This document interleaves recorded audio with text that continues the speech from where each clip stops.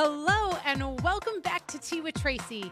Coming to you live every Tuesday at 12, spilling relevant tips, trends, and talk in all things real estate and home ownership related. Today, we are going to be continuing on with a series that we're doing once a month. It's Making Busy Beautiful. And our guest today, designer, author, and speaker, Hollie Gyarmati of HG Makeovers, will be joining us today. Today, we're going to be talking about reducing clutter in our homes and how important that is and how you can do that. So without further ado, let's get Hollie on to join us. Hi, Hollie! Yay! Yay! Woo-woo! We are connected! How are you doing today? I'm great. How are you? I am fantastic on this mid-April snowy day. I didn't know I'd be wearing boots. I'm wearing boots today, just in case, and the sweaters and... Same here, fur-lined. Yeah. Yes. Oh, yes. The lined pants as well, so I want to be warm. Yep. Oh, so we are talking again today. We're continuing on with our series, the series Making Busy Beautiful, and we've kind of been walking through the steps of, well, first of all, different aspects of it and what's important. But today you're actually going to be giving us some to-dos, like some actual action steps that we can do to reduce some clutter. Yeah. So I have a very specific system that has worked for me time and time again over the years. And you can use these steps to just go big, go small, just say, start with one room that is not functioning the way it should. It's got too much stuff in it. I just want to share the steps on how to just as efficiently as possible, clear the clutter, divide and conquer, and get your space to where it needs to be. Sounds good. I'm ready to do it. I'm gonna take it all in today, and then I'm ready to put some of these steps into action. So let's hear them. Yeah. Well, okay. I'll lay it out there, and if you want to interject at any point, I'm all yours. So okay. So what you want to do is, first of all, your mindset. Before you conquer and decide to take on a project, you need to know exactly what your goals are. And I think so many of us, when it's really the overwhelm and the attachment to things that prevents us from really just going into a space and getting it done. Right. I struggle with the same thing. It can be paralyzing, right? Like you're like, I don't even know what to do, or oh, but this so-and-so gave to me, or, this brings up this memory. It might just be sitting and I do nothing with it and I don't even really notice it other than it adds to the, overall of a room. But yes. Yeah.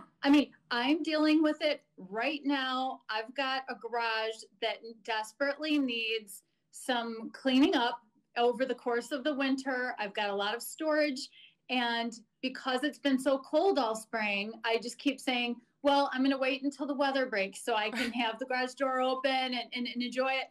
And I can feel like the anxiety because the warm weather's not happening. And it's like, I know I need a day out there, but it's really about, so mindset. So get focused on what your goals are. And in your mind, I would say, definitely schedule a certain block of time so you don't get sucked down into the rabbit hole of I found a photo album and suddenly I'm on the floor in my basement looking through high school pictures and then I'm texting my old friends or whatever. So set a timer, know exactly what your block of time is going to be, and be very specific about what you have to have rules on. We're going to you're going to empty the space, and then you're going to have to divide and conquer. And you need to know what kind of mood, what's the goal here? Is this that a bunch of this is trash and needs to go? Or is this more like, I just need to get organized. It's not so much about getting rid of a bunch of things. So there's usually an end goal in mind. So know what your goal is. That's, I guess, step one. But mindset is part of it. Like being prepared, knowing your goal, knowing like Stephen Covey, right? Begin with the end in mind. So know where you want to be and mentally start there. Yes. Okay. You got it. Okay. So these steps are so basic and simple and easy, but they are steps, and I think it's very important to do to step 1, step 2, step 3, or else you will get overwhelmed. Okay. And this is just to keep it, to just keep the flow going and get it done. Okay, so the first thing you're going to do is you have, like, let's just say you're going to do it in a bedroom, spare bedroom. That's a great example. Spare bedroom has collected all kinds of stuff over the course of maybe a couple of years. You're going to empty everything out of the room that is not a piece of furniture. Okay. So empty. When you say empty it, where are you putting everything? You're going to take it into the next room. You're going to have an open area planned. It depends on where you're located in your home, but whatever, you're going to have a space where you're going to just take everything and you get it out of the room. Okay. That allows the room to kind of breathe and for you to kind of like assess and look at it all. As you're taking it out, you can right away divide it. You're going to divide it into 2 piles. Okay. Keep and no keep. Keep and no keep. Right? Okay. That's simple keep enough. And no keep. Okay. Easy breezy, right? Yeah. But think about it. How often are you taking like something and you're like, am I going to keep this or not keep this? This is the most imperative time to know your end goal. Right. Because what if you're moving? What if you're, you have a reason that you're doing this. Right. And so like knowing right away when you grab something, is this keep or no keep? That's going to save you a ton of time, and be prepared to like make that decision. Don't mull it over. Right. Okay. So keep or no keep, you divide it into 2 piles. So now you've got this empty room and you have a heap of stuff maybe in one room and a heap of stuff in another room. Keep and no Sorry, keep. kids, you don't need to get into your rooms today. So yeah. Oh no, we're doing all this in like 2 hours. Oh, 2 hours. Wow. Okay. So this is really, like, you get the system. Okay. Yeah. All right. So for those of us who get paralyzed, unparalyze and just do it, right? Yeah. Okay. All right. So you've got your 2 piles now. Okay. And now this is just a matter of let's tackle the things that we're not going to keep first. So the no keep pile, now you're going to divide that into 3 categories, and it's either going to be something you're going to sell. Okay. And you can divide this into piles now. A sell pile. Okay. A donate pile, whether it's to charity or to someone in need or a family member, whatever. Okay. Sell, donate, and trash. Okay. So I think that is helpful to have that being a secondary step, because I feel like when I go into a room or to an area, I'm trying to decide right then and there, not only if I'm going to keep or not keep it, but what am I going to do with it if I'm not going to keep it? And that really, I feel, slows it down. So so you don't, absolutely. It's a secondary step. You're going to, so that I think saves a ton of time, knowing that all you have to do in the beginning is just remove and know if you're going to keep it or not keep it. You'll come back to it, to both piles later. Right. So now in this phase 2, you're going through the no keep, you're dividing sell, donate, trash. That's all pretty self-explanatory. It's gone. Right. So, right. Yeah. The goal is you're not keeping it out. Do you have any time frame? So like if you're going to donate, or, whatever you're going to do, a time frame that you should, get it to those places? That's really up to you on how motivated you are. But, if you're going to take time, and I full disclosure, I had this trick back 20 years ago when I was newlywed, right? And my husband he was a man that just had a lot. He had a lot of clothing. He had a lot of stuff. And he would travel. I would go into his closet. I'd clean out. I'm like, he's never worn this. I've never even seen this on him. Sometimes. So I would collect a bag of things, and then I would put it in storage in the basement. And if he didn't miss what was in that bag after 6 months, I would donate the whole bag. So if you're dealing with, kids that just, they just have a bunch of junk, and that they're not going to ever know it's even gone. Right. You could kind of use that system, but if you're motivated and it's your stuff, then that's just up to you. Okay. All right. That sounds great. So you've already tackled your no keep pile. Now we're going to jump back to the stuff we're going to keep. So you have the keep pile, and now you get to go through and establish does this stuff that you're going to keep, does it belong in the room that you've removed it from or not? Right? Because that's a good one. Our goal is if this is a guest bedroom, then we only want to bring things back in that would belong in the guest bedroom. Right. If it's something that belongs, so really you're going to, if it doesn't belong in the room, you find a new place for it within your home. And if you can't find a place for it, then you need to put it into storage, which would be garage, basement, attic, whatever. And if you what if you're stuck and you're just thinking, well, if you get to storing it and you're still not feeling it, maybe it belonged in your no keep pile. Okay. All right. You may do some more sifting depending. So all those cassette tapes, from way back when that I don't even have a cassette tape player, but you see the covers and it's like, oh, but you remember this song? Maybe you have a repurposed pile in there. Okay. A repurpose, so maybe those cassette covers you take out and you're not ready to get rid of them, but maybe you can condense it a little. Right. I don't know. Okay. All right. Or they could just go because I mean, you're going to buy the song or listen to it online now anyway. Right. So yeah, I know. Yeah. So now what do we have? You have your empty room. It's a great time to, maybe you stop for the day. Maybe that's been your 2 hours, but now that the room is empty, great time to do a deep clean. Yes. But when you're ready to move things back in, be very mindful of what the end function of that room is and what the energy you want that room to exude, because it's important. And maybe the things that you're going to keep in the room, maybe now you're in need of, what if you have some magazines that you think you want to keep in that room and maybe you just need some storage for that, then you can make a note and maybe you want to go invest in a cute little basket. Now's where you get to come at putting that space back together and get a little creative about, okay, now this is the makeover. This is the fun part. We're going to put things back and decide how these things belong in the room and where they look best and how they will function and serve us best. Right. So, okay. Do you have a tip for somebody who is having a hard time deciding that first step, keep, no keep? Do you have, a word of advice as to how to determine which pile to put it into?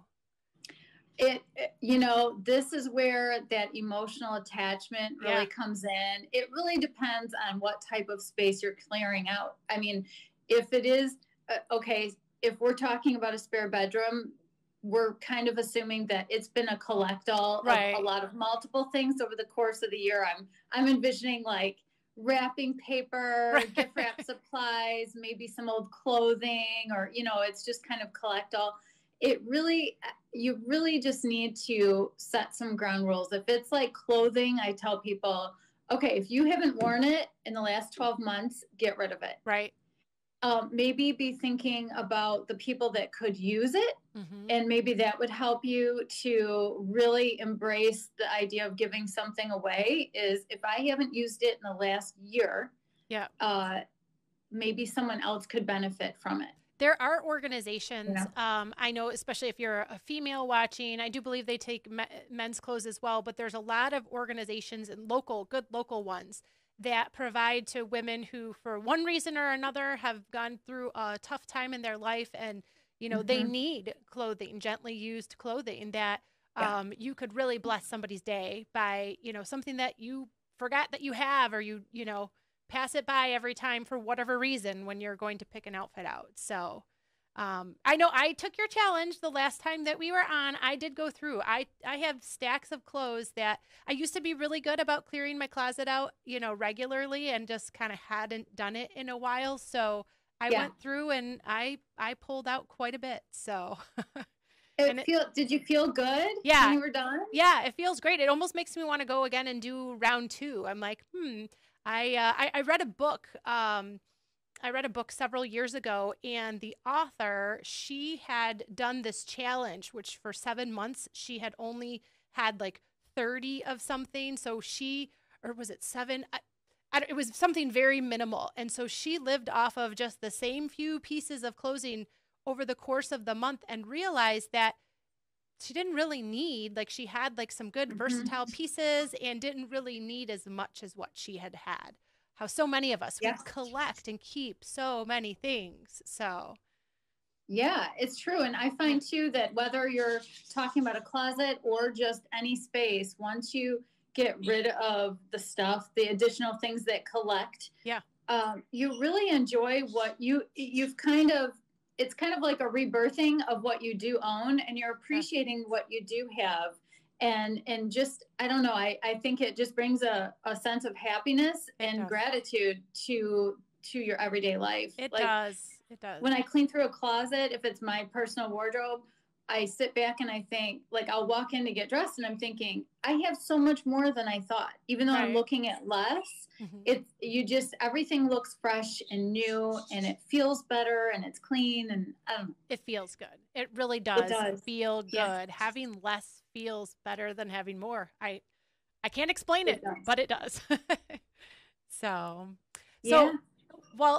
we start by clearing out the space. Then we go through keep or no keep. Then from the no keep, we decide if we are going to donate, sell, or trash it.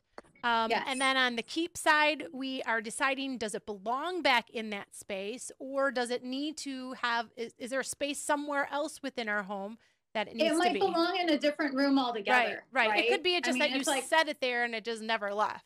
Yeah. So, okay. Yeah.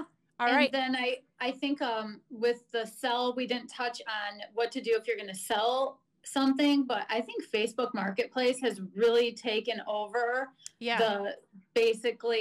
I think that's where everybody's going right now, to sell just about anything. Yes. I can't think of anything you can't sell in Facebook Marketplace, and it's such an easy thing to do. So it is. That's probably my recommendation. So, okay. So so sell, you can or I mean, again, like selling is great and there are some things, but I find for myself, because if it took me so long just to get to the space to clear it out, taking the time to actually take the pictures, post it to sell, and then either, arrange the pickup and stuff, just having it gone and knowing that if I'm donating it, it's going to somebody who's going to be able to benefit. And I don't donate to some of the bigger donation centers. I usually donate to some local organizations that I know that, what I'm donating is going directly to somebody who's going to be able to use it. So, and that feels good. And it's,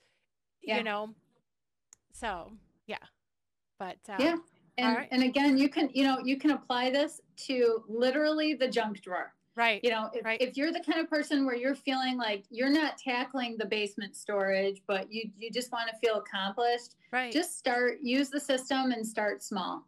Okay. Start small. So that's a great suggestion. I had a professional organizer from Absolutely Organized, Becky Samick, on a while back, and that was one of her things too. Start small, build up the confidence, get yourself to where, you are, you're feeling good about it. And I guess it depends on how much time, right? How much time you have. And that goes back to what you said with your frame of mind and knowing what you want to accomplish. So even if you do have a bigger project, but you only have so much time, maybe it's something that takes you the course of a couple of weeks, and you just use that amount of time and have your space set aside, right? So if you're wherever you're going to clear out space, know that that space is going to stay that way until you're done with the project. So. Yeah. Even if you're setting the timer for an hour at a time, you can get so much done. Those bigger projects. I mean, I've done that with my basement, I had a couple storage areas, and it's like, they were big projects. But I just would set, chisel out an hour here, an hour there, and try not to get overwhelmed. Yeah. So I know we're running short on time. We're going to wrap it up. But there was a woman, she had this website. She was the Fly Lady. And I don't know if you've ever heard of her before, but she said you can do anything in 15 minutes a day. And so similar to what you're saying, she said, just take 15 minutes. You're done. After that 15 minutes is up, that's it. You don't have to continue, and that's it. So, So, all about it. Little bites, right? It's how you eat an elephant. Yep. So, well, thank you so much for coming on today, Hollie, and giving us tips and motivation to go and start reducing that clutter in our homes, whether it's just a drawer, whether it is a spare bedroom or a basement or something larger, but just get started, right? Action breeds action. So the more you do it, the more you'll feel energized and feel good and then want to continue to do it. So absolutely. So yep. We hope we brought you some inspiration today, and stay tuned next month. Hollie will be back again and give us the next installment of how to make busy beautiful. So thank you all for tuning in, whether live or on the replay. Thank you, Hollie, for joining us today, and we will see you all next week on Tea with Tracy. Thanks so much. Thanks, Tracy. Right. Have a good day. You too. Bye. Bye.